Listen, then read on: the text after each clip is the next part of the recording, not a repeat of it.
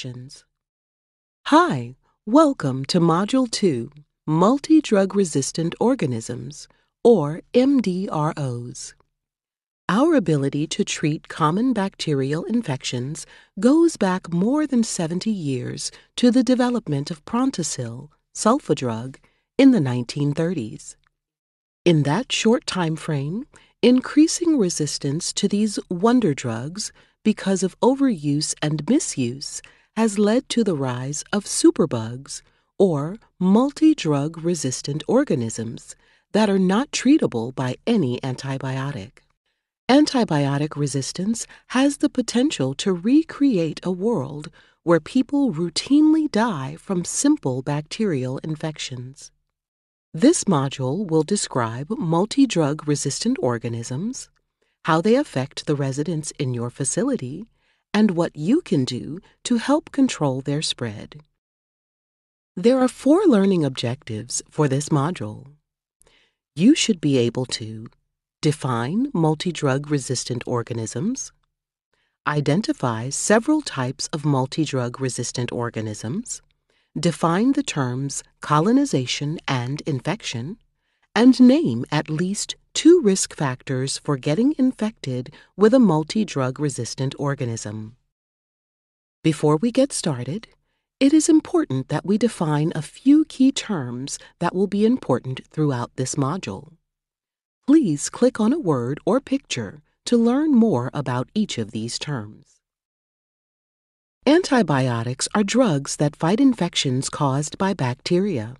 Antibiotics work by killing the bacteria or stopping their growth. Bacteria are microorganisms too small to see with the naked eye that exist in virtually all environments in the world, including on and inside the bodies of every living animal on Earth.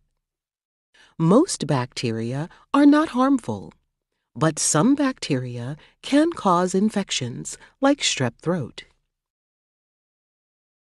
Antibiotic resistance is the ability of bacteria to survive exposure to one or more antibiotics.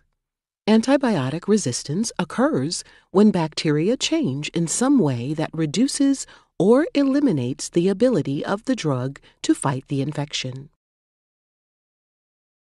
Antibiotic-resistant infections kill more Americans than HIV/AIDS, and the number of lives claimed continues to rise.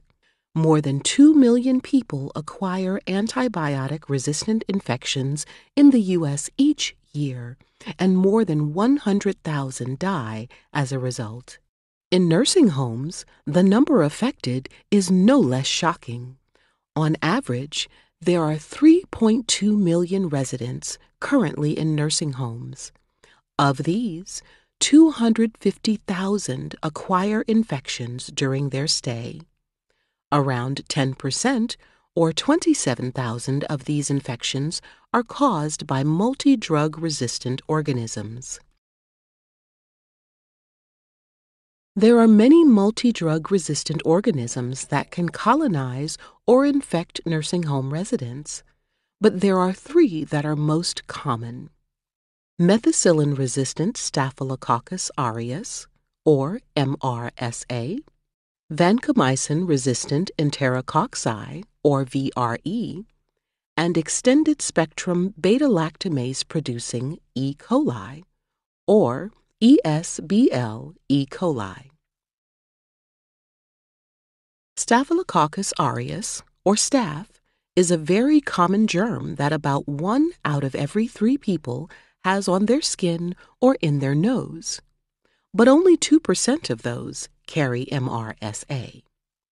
This germ does not cause any problems for most people who have it on their skin, but sometimes it can cause serious infections, such as skin or wound infections, pneumonia, or infections in the blood.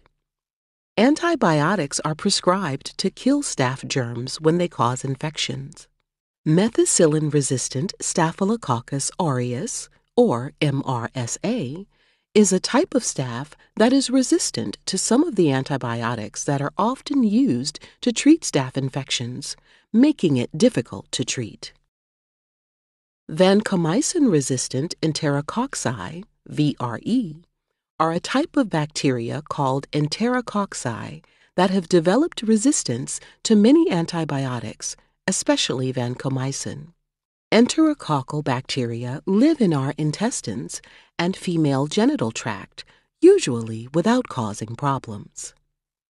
Enterococcal bacteria become a problem when they cause infection. These infections can occur anywhere in the body. Some common sites include the urinary tract, intestines, bloodstream, and wounds.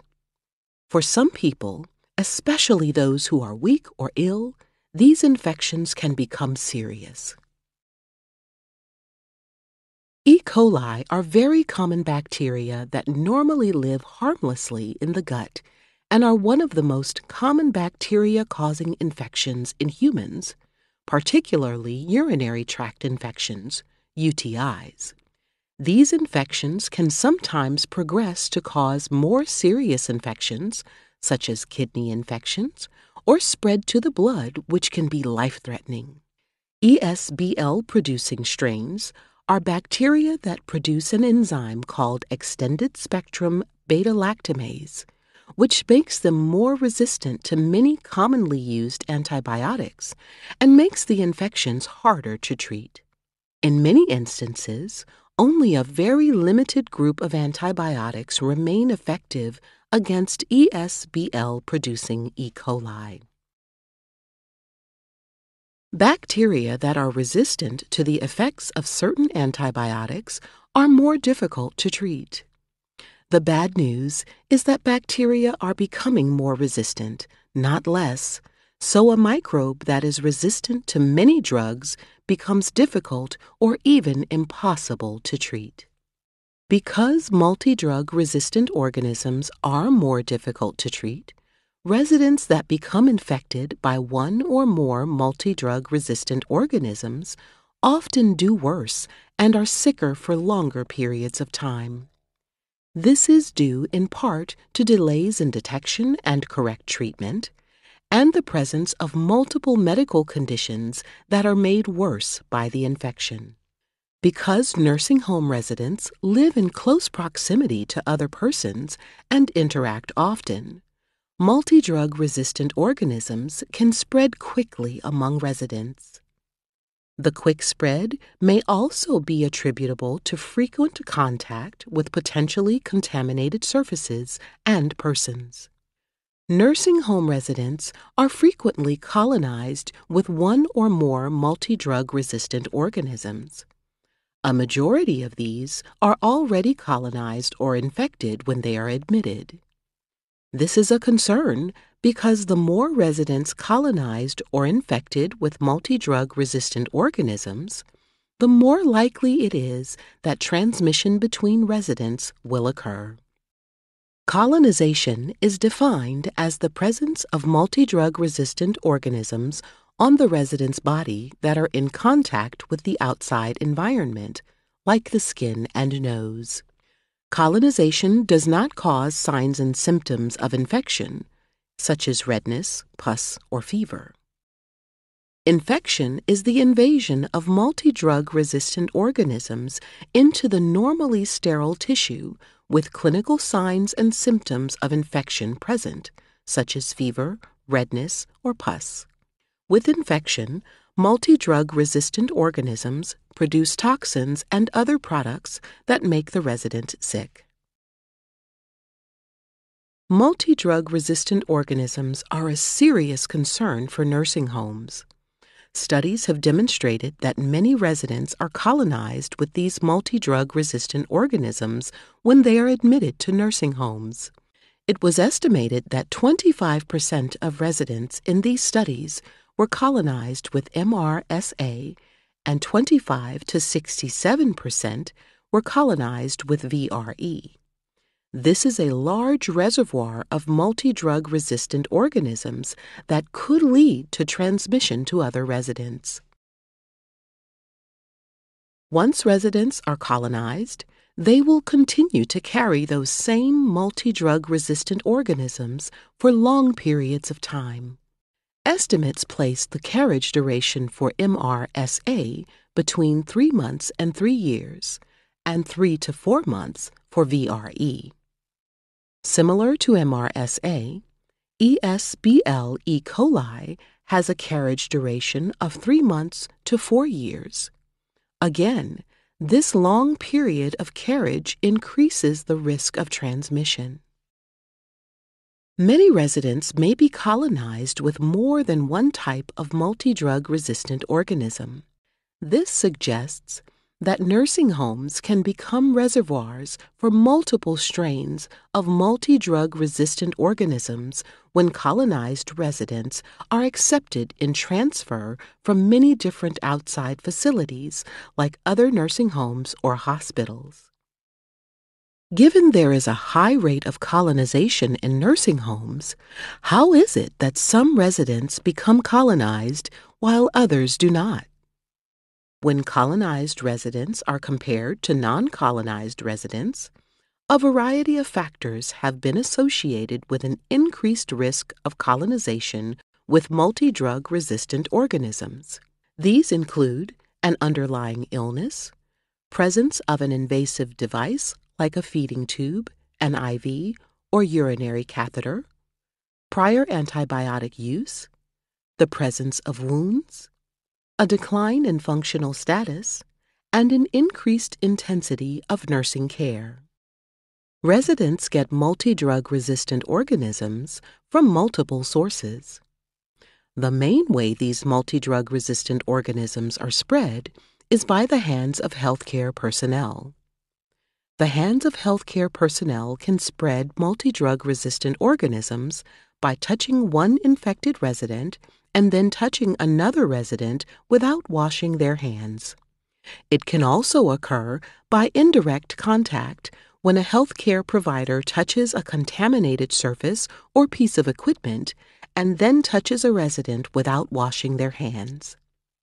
Similarly, residents can spread multi-drug-resistant organisms in the same way to each other if they fail to wash their hands after they become contaminated. When a resident is found to be colonized or infected with a multi-drug-resistant organism, a delicate balance is required to preserve the resident's quality of life, keeping in mind that the resident needs to socialize and move about freely in the facility. This needs to be done in a manner that protects other residents from getting a multi-drug-resistant organism. This can be achieved by ensuring there are effective infection control policies and procedures in place. After viewing this module, you now know that multi-drug-resistant organisms are common in nursing homes, causing frequent colonization and 10% of all infections in nursing homes. You also know that by practicing good hand hygiene and standard precautions, you protect the residents, yourself, and the nursing home environment from the spread of multi-drug-resistant organisms. If you have any questions related to infection control, you should contact your facility's infection preventionist for guidance and assistance. Thank you for viewing this module, and good luck with your infection prevention efforts.